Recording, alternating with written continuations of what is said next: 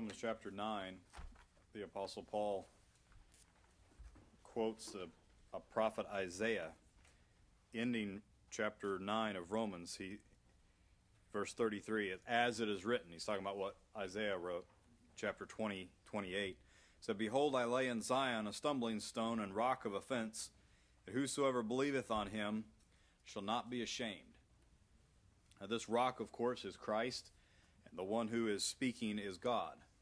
The Father laid the Son as in the eternal purpose of God. He placed the Son as the rock, or Peter, referencing this text, said the cornerstone. Now, the text in Isaiah actually says, instead of shall not be ashamed, he says shall not make haste. And Paul says shall not be ashamed. And I take that as an expounding what Isaiah said. He shall not make haste. And in looking over some of the other versions of Scripture, of the text, some versions actually say, of the Isaiah text, say shall not haste away. And I thought that was good. I thought that gives me the idea, shall not make haste, is that he who believes on the Son, on this rock, he's at home. He's comfortable in the presence of God. He will not make haste. In other words, he's welcome. He fits into the throne room. He fits there because he believes on this rock. But this word shame is something that I want to spend a little bit of time thinking about here at this table. He who believes on this rock shall not be ashamed. Now, shame was introduced to the human race when sin was committed. This is not something that God gave. God imposed on the race. Sin imposed it onto the race. And shame is only removed where sin is removed. Now, Jesus gave an example of a man at a wedding feast who took a higher seat than he should have, and so he was asked to move down, and he moved with shame. And David many times prayed against those who sought after his life, that they would be put to shame. So you get the idea that wrongdoers are shame owners, and rightfully so. Shame is a residue of sin, like sweat is a residue of work. It is the unique and exclusive work of Jesus, this rock, to free a sinner from his shame. So saying he shall not be ashamed is saying he shall be forgiven. It's another way of saying he'll be saved. He won't be ashamed. Free indeed from guilt is the one whom Jesus forgives. Free indeed from the wages of sin. Free indeed from the servitude of sin. Free indeed from shame is the one who believes in Jesus. Shame is a companion of guilt and a friend of iniquity. Shame is actually a testimony of the conscience. Shame is the conscience accusing you and discomforting the offender. Jesus pointed out a man that was praying that wouldn't lift up his head, and he smote his breast, and he asked for mercy. It was because he was sensitive to the testimony of his conscience, and he was ashamed of himself before God. The anxious stoners of the adulterous woman dropped their stones and left one by one because they were ashamed. They realized they weren't really any different than her. Peter wept bitterly in shame when Jesus looked, and the prodigal son came home and confessed to his father in shame. And ultimately, some men will call for the rocks and the mountains to hide them because of their shame. He that believes on Jesus will not be ashamed. Amen. Shame is a soul burden, or it is a soul illness. If born ultimately to death, this shame will sear the conscience and make men unable to respond to God. Shame is, in some sense, a warning, a trumpet sound in the soul that an enemy has entered. Shame is like the cry of the watchman on the tower. The best work that shame has ever done is drive a sinner to the Savior. The prophet Daniel has said, many of them that sleep in the dust of the earth shall awake, some to everlasting life, others to shame and everlasting contempt. So shame is another word for saying for condemned or lost or judged of God. He that believes on Jesus shall not be ashamed. No shame will be seen or experienced in the presence of God. Shame and glory cannot dwell together. There will be nothing in heaven or in you that could possibly cause shame because you believed on Jesus.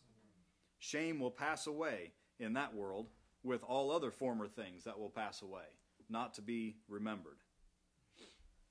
In the prophet Hosea, the Lord said, as a curse, I will change their glory into shame. And that's going to happen to all those who don't believe.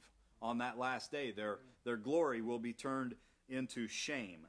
Now, shame is not to be thought of as just embarrassment. If shame was a 1-gallon word, then embarrassment is a teaspoon. So, shame ultimately is ruin. Shame is what men have left when they lose everything.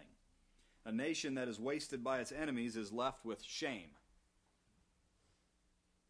Sin brings men to ruin, leaving nothing but shame. Jesus turns or changes shame into glory.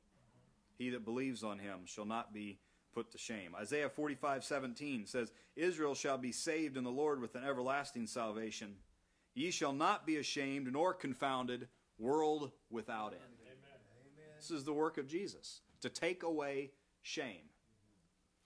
Forgiveness is the only escape from shame. Jesus is the only means of forgiveness. That's why the promise God gave is of Jesus. He who believes on him shall not be ashamed.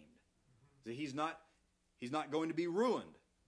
He's not going to come to waste. He will not be ashamed. When sin is washed away, so shame also must go. When the virus is killed, so goes the symptoms. Shame is is a residue of sin. When Jesus delivers from sin, he delivers from shame. That any man can come into the presence of God with joy and with boldness proves that forgiveness is effective. 1 John 2:28, he says, Now little children abide in him, that when he shall appear, we may have confidence and not be ashamed before him at his coming. As we eat at this table, remember that they ate the Passover in haste, ready to leave the country. So they ate with everything gathered up. It wasn't like just a time to relax and eat. They were eating, ready to leave the country. We are eating at this table, ready to leave this world. We're thinking about his appearing as we eat. We do not remember Jesus like men remember an historical figure. We are remembering him, longing to see him.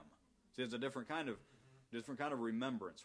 It's not just a remorse remembrance. We're remembering in anticipation of seeing him. We're waiting for him to appear. We are remembering in hope. Our remembrance at this table reaches back and it reaches forward. Back to what he has finished, forward to his appearing. We do show the Lord's death till he come at this table. And shame will have nothing in you that believe on him. Will find no hold. Shame finds no place to rest her foot in those who are resting in Jesus. Amen. In you that believe. So I bid you at this table to believe on this rock that God has set as a cornerstone. I bid you to believe in him because he is the vine. On him because he is the root. On him because he is the shepherd, the Savior, the Redeemer, the High Priest, and the King of Kings and Lord of Lords. Believe on him and you will not be ashamed. Amen. It is those who believe on him that he will on that day present to his Father, and that presentation will be without shame. Amen. Before him. Amen. Let's pray. Amen. Our Father in heaven, we thank you for this table.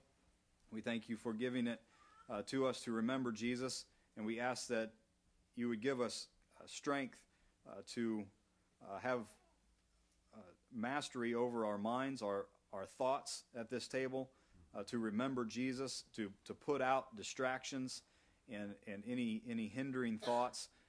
We thank you for the what this table means to by giving us the bread as that it is his body, and this cup that it is the New Testament in his blood. We pray, Lord, that this remembrance will be strengthening, nourishing, and that it will help us to wait for him to appear. In Jesus' name, amen.